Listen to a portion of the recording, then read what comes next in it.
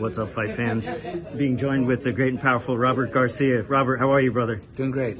So, main event just happened. Boots ended up beating Karen. What'd you make of the fight?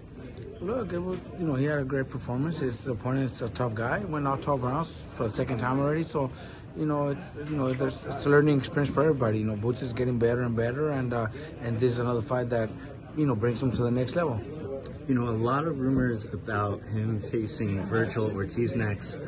Can we confirm or deny any of that right now? Well, there's no, look, he had this fight obviously to take care of business, and he did already. But, the rumors is just what we've heard too. There hasn't really been any close talk where the fight's already been talked about for any time soon.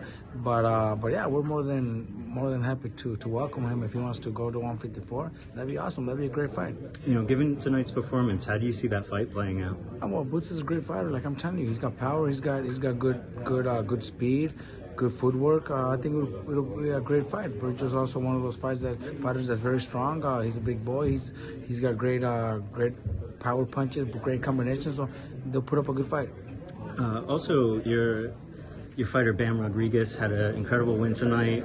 What'd you make of his performance? Well, Bam is Bam. He goes out there and takes care of business. He was able to get him out early, and he did. That's all it takes: one punch, one good uppercut, and he took care of business.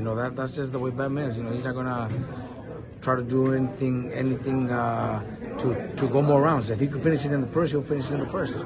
You called out Chukhadzhian in the ring. What do you make of that fight? Well, look, I don't know how easy that is because of Mr. Honda has always said he doesn't want them to face each other. But now that there's been going back and forth talk about Chocolatito wanting the fight, Bam says he'll take it. But it's something that we will really have to consider. Especially for the respect we have for Mr. Honda. He's been part of our team since day one, since Bam's pro debut, and we have to respect his decision too. But we'll see. We'll see in the next few weeks. If not Chocolatito, who would you want for him next? We want him to unify. That's what he wants. Honestly, he doesn't even.